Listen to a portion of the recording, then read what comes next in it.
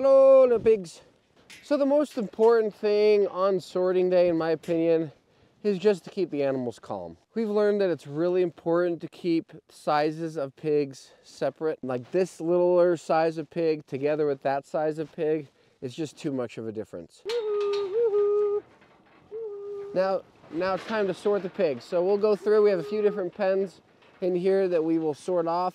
It's also an opportunity for us to do a welfare check on all the pigs. This is like the happiest day of the year or the month, depending on how often we're loading pigs. But, you know, because going to harvest, a lot of people ask me, is it hard to send your animals to harvest?